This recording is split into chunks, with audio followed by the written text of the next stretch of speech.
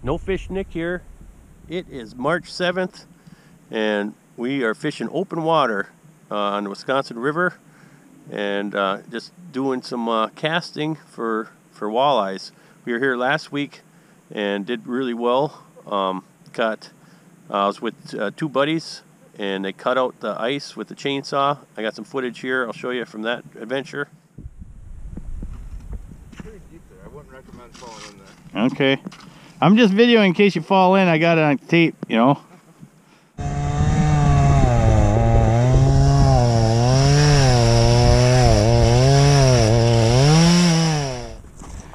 All right, there goes our iceberg. Here's a picture of how we fared, and plus we threw back 3 slots. I did not catch a slot, but my buddy Al and Matt, they each caught.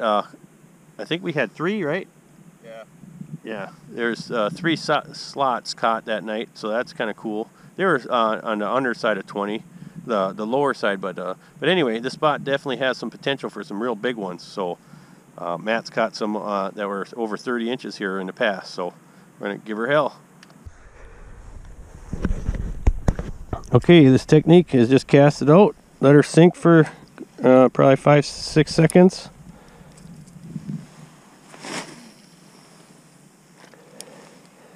Just cast it out, you know, let her sink down a little bit. We're figuring it's probably 10 feet deep out there. And then just give her some twitches. Give her a couple twitches here and there. You know, the water temp's just over freezing, so you don't want to do, you don't have to go fast at all. You know, you might want to give a couple twitches fast just to get the lateral line of the fish to let them know it's there. But the actual retrieval's really slow. And a lot of times when you just on the pause, you'll feel it twack. And all this, I brought 2 rods with me. This is my braid. This is a 15-pound braid, and I do have a 12-pound leader at the end of this, probably about 6 feet of leader. And my leader is like the 12-pound mono, or it's a floral coat. And on my other rod, I actually have the 12-pound floral coat. The reason this braid really, when that sun goes down, I'm gonna get ice on my guides really bad, and this braid really sucks in them cold temperatures.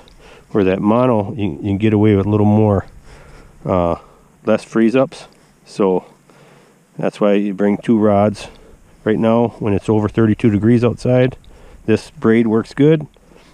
But once that sun goes down, that 12-pound floral coat, it's actually a copolymer coated with fluorocarbon. And oh no, that was a piece of wood. It didn't fight back. So anyway, that's the technique. Hopefully we get some fish going here shortly. So nice to be casting a long rod again. Be breaking out the boat pretty quick, and the kayak. Okay, switch back to the mono rod, and you can see there's probably like 6 inches of ice here, but it's shallow enough where just chest waders.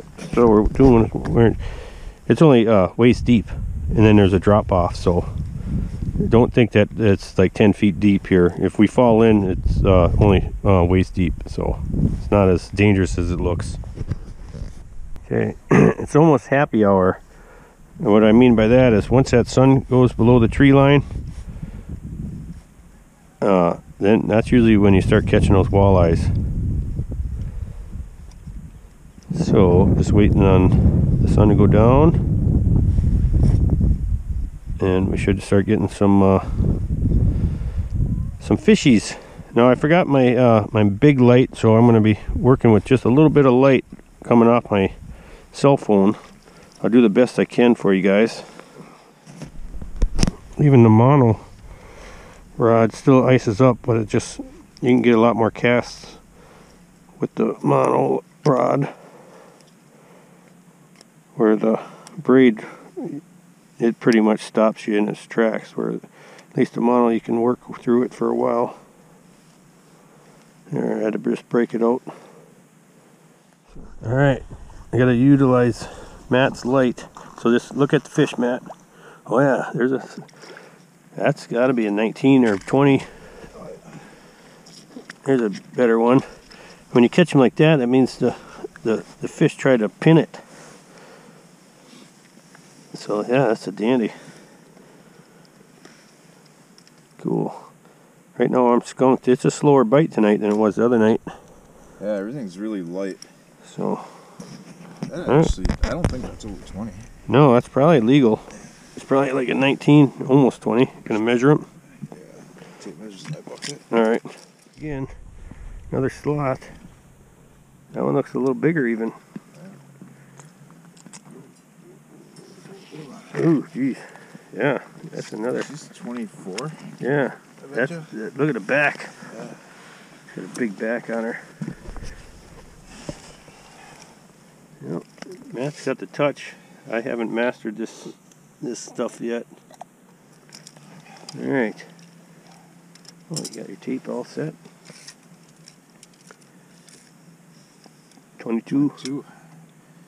23. 22 to 23.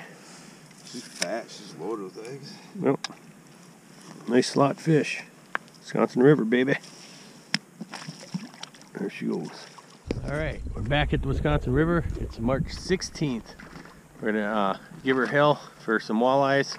Today I'm gonna try the Bee Fishing Moxie that I've been using for the last couple of years.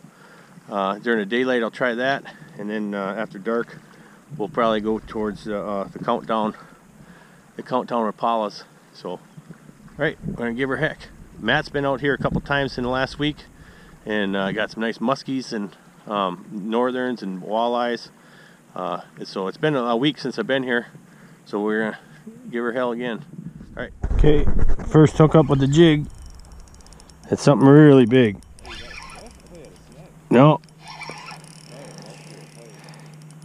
Probably a muskier pike, Matt's saying. Like I said, last week Matt was out here getting some big old fish. Oh, big old muskie. Cool. Slowly start walking towards the ice. Oh, stuck. Yeah, be careful because I'm stuck in the mud. Oh yeah. Probably the same one you caught last week. It looks over 40 inches. Whoa, that's a nice one. Yeah, it's got a big head and a big thick back on him. So just let it play. So now it's coming over here.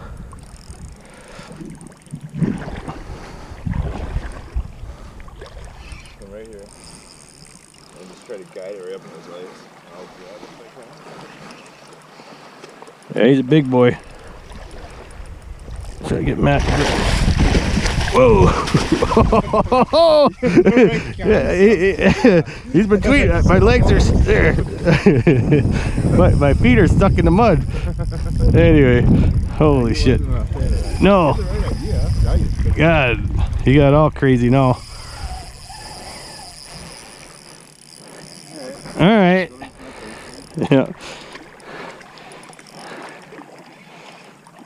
Doesn't look like he's doing it. I don't think it's a great job. No, it's on the side of his mouth, which is where, you know, where you'd want to have it. Uh-oh. Felt like he went through some wood almost. Oh, ice chunk. Okay.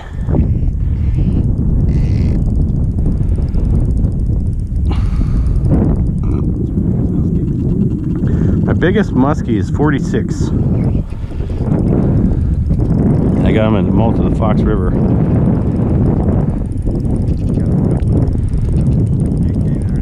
He's wrapped around something, I think. Yeah, he's hooked on something. Can you grab his tail? Or he's probably gonna break my line.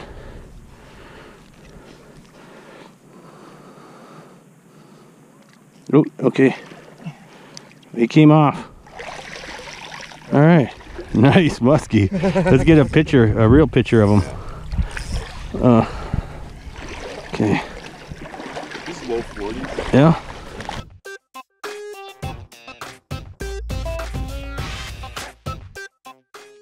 Okay.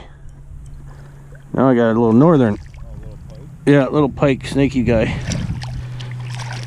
So, all right, that was like on the very next cast since that muskie. So they're liking the jig for now.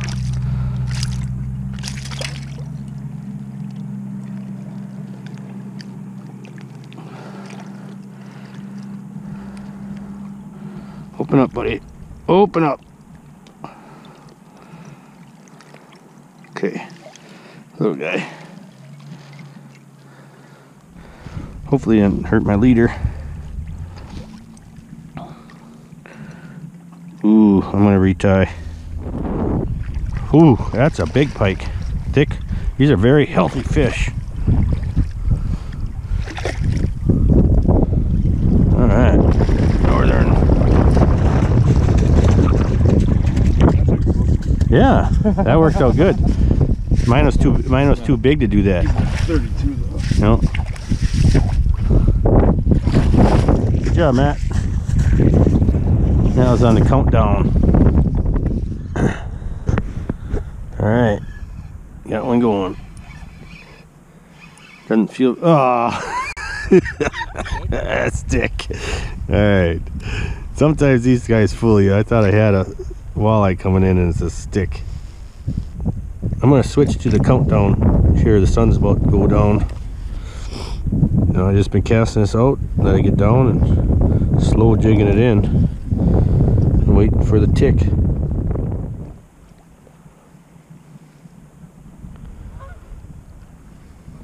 Beautiful day, a lot of wind though.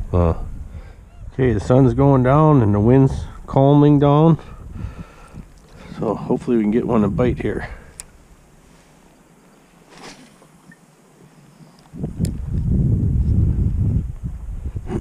So far it's been the big predators, the muskies and northerns.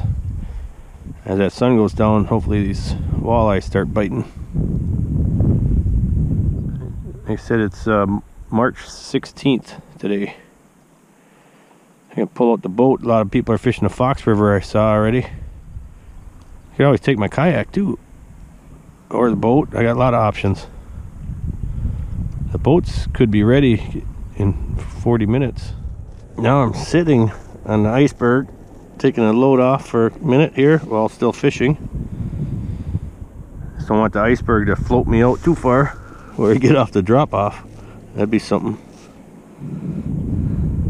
All right, fish on. I just shut off the camera too. In the very next cast, I just cast it out and I was letting it sink, else I felt a tick through the line. So this one's for sure a walleye, the way it hit. Still sitting here on the iceberg. Oh yeah.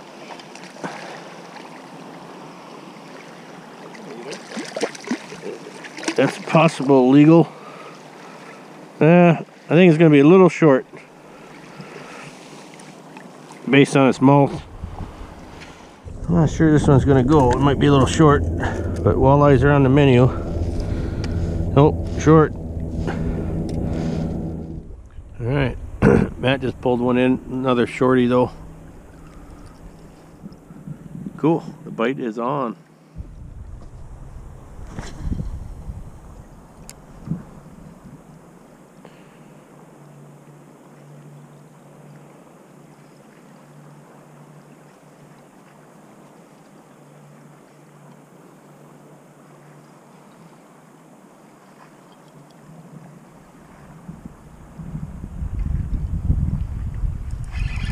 There we go. Hit it on the drop.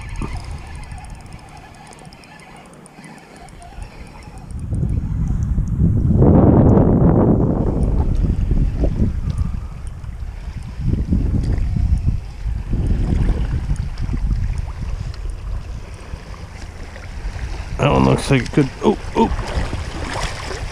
might be legal. Come here, buddy. All right, a little short. Yep, cool. Countdown twitching. Works on the Fox River too. I was doing this last spring, and it worked great. Matt just got a keeper there. All right, cool. Okay, I just hooked up. I know there's not much light left, so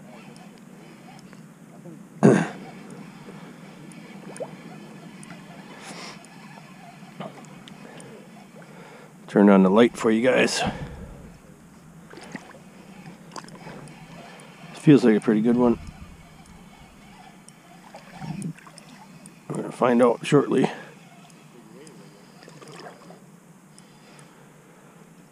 Yep.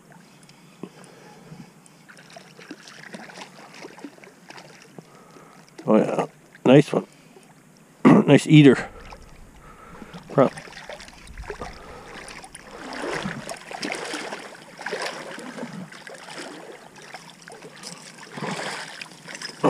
Ooh.